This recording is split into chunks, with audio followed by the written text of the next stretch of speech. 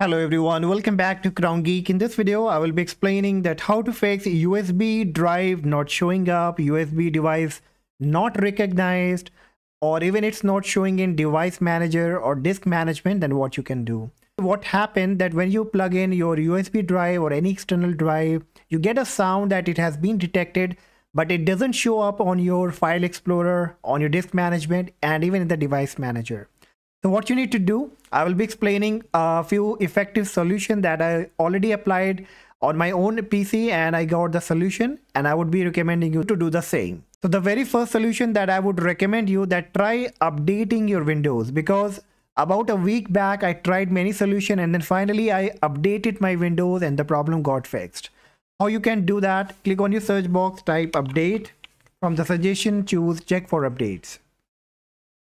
The Windows update option will be up. Here you have to click on check for updates, and if there are any update available, it will let you know. Probably it will automatically download and install it. So wait until it's been completed, and once updated, check back if the problem has been fixed. And if not, then you can close it. Now click on your search box, type here services and hit enter. The services box will be up. Now here you have to restart few services like plug and play. So just scroll down to plug and play, double click on it, and then make sure that the service status is set to running and the startup type has been set to automatic. And in case if it's not running, then you have to click on start, and if it's already running, then you have to click on stop. The startup type should be set to automatic, and then click on start again. Then click on OK, and now you have to look for another service that will be cryptographic services. So look for it, then double click on it, and again make sure that the services status is set to running. The startup type has been set to automatic. If not, then you have to click on start to run the service, and if it's already running, then you have to click on stop. From the drop down, make sure the startup type has been set to automatic, and then start the service again. Then click on apply and then click on OK. Now you can close this box. Again click on the search box, type here control and then hit enter. And here you have to look for hardware and sound. In case if you do not see such kind of interface, then from the top, click on the view by section and choose to category. Here you have to click on add a device. And now it will be detecting a device. So make sure that your USB or external drive has been connected and plugged into your computer.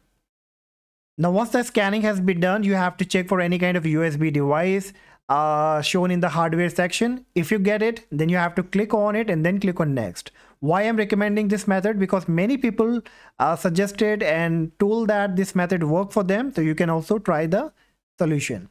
All right. In case if this also doesn't work for you, then you have to click on your search box, type here PowerShell. Right click on Windows PowerShell and choose run as administrator. Then click on yes. The blue window will be coming up. Now here you have to paste the path, the command that you will be getting in the description. That will be msdt.exe space -id space device diagnostic. Hit enter and you will be getting a page that says troubleshooting and help prevent computer problems.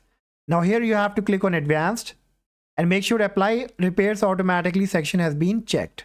Then click on next, and now it will be detecting the problem with your hardware, and if there is any issue it will try to resolve it.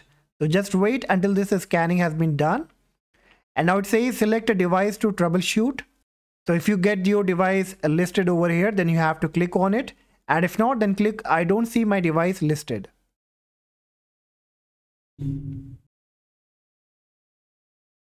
Alright, so in my end, the problem has been already fixed. So I'm not getting any kind of suggestion, but probably you will be getting some recommendation and auto fix. So you have to apply the settings. After doing this, you can close it. And then you have to click again on the Windows icon and choose Device Manager. In the Device Manager, you have to scroll down to Universal Serial Bus Controllers. Double click on it and just look for your device. If you get any device with a blue mark or a yellow mark, then you have to look for it. You need to make a right click on it and choose Uninstall Device. All right. In case if you're not getting here, then you have to plug out your USB and then plug in back. All right, so you'll be getting this yellow kind of exclamation mark. So you just need to get that device listed over here. You can also look above in the system devices as well. And once you get it, you have to uninstall it by clicking uninstall device. And after that, from the top menu, click on action and then click on scan for hardware changes. Once you do that, your device will be reinstalled again. All right, you can try this method as well. And still, if you have the issues, then you have to make a right click on Windows icon again and choose disk management. So you will be getting your device over here. So in case if it doesn't show you drive letter, okay, then what you have to do, you need to make a right click on it and click change drive letter and path. And then you need to add a path for this drive. And after giving the drive letter to this drive, I'm very sure that your problem will be fixed.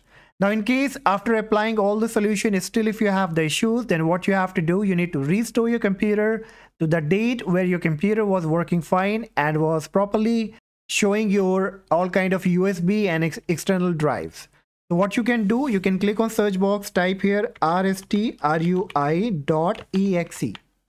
Hit enter. Now it says restore system file and setting.